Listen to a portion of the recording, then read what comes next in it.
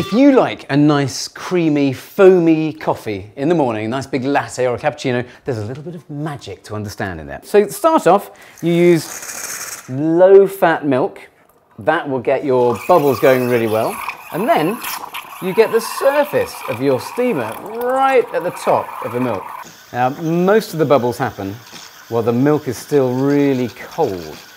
The big thing is not to go over sort of 70 degrees, because then you can start to burn the milk. All these people that serve boiled milk in coffee, you're doing it wrong, people! You're doing it wrong!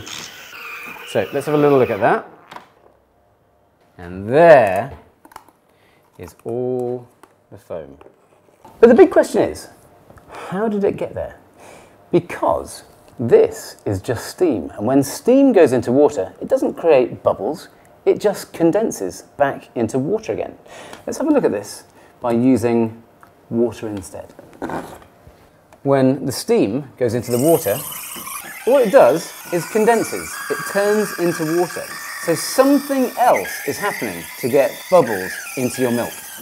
And it's something called the Bernoulli principle. Now, as the steam comes out of here, like this, it creates low pressure. So that jet of steam is creating low pressure around it. Now, I can show you this in a slightly more visual way with a hairdryer.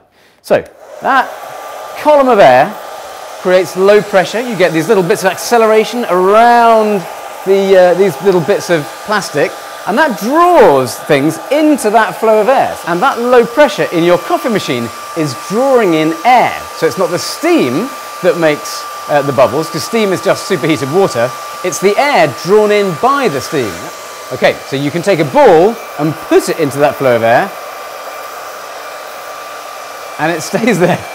And that is the Bernoulli principle. It's this sucking motion that's created.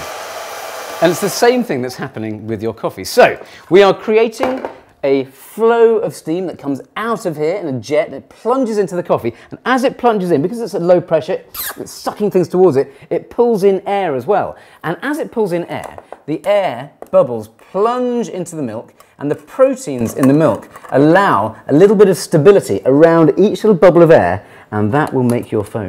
Now, foams in milk are relatively unstable. That won't really last for that long compared to eggs, because eggs have a lot more protein. So there's probably about 3% protein in milk, up to sort of 10% in eggs.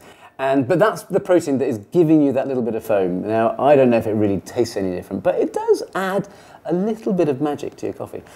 In the morning, I love a latte. In the afternoon, I don't need it, but that's how the foam gets in there. It's a little bit of fluid mechanics, and it's brilliant. Thank you very much for watching. Come back and see some of my other videos about the Bernoulli principle and about coffee as well.